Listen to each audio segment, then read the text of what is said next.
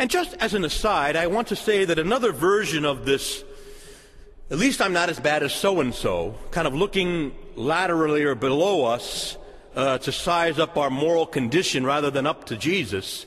But there's a version of it that's common in our culture, which is that all that matters is that you're nice. I'm basically a nice person. Are you basically a nice person? Basically a nice person. That's all it means, That somehow all that matters is that other human beings think of us as nice. Well, brothers and sisters, we are not called to be nice. We are called to be holy.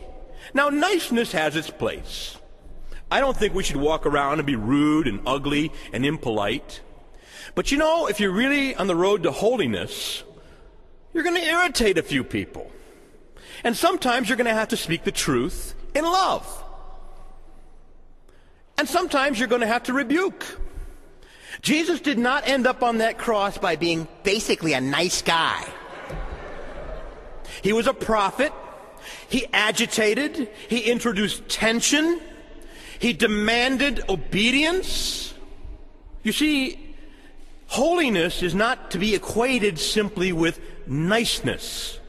There's too much of this thinking today that we've reduced holiness to a human thing.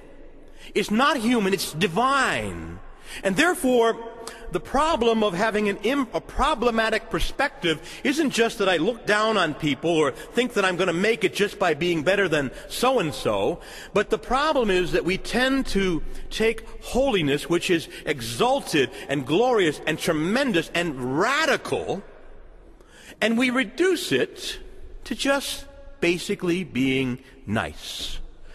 And any human being can pull off. I know plenty of unbelievers who are basically a nice guy. The question is, are we becoming holy? So please understand, holiness is awesome. It is radical. It involves a tremendous transformation of the human person, which will not often fit into this world and which will become an annoyance to aspects of this world. We're heading for tough times. Our culture is increasingly moving away from biblical norms. It's going to take holy men and women to stand up to this and to live in this kind of a world. Nice people are just going to go along to get along. Holiness is demanding, it's radical, and it involves a complete transformation. So you see what I'm saying?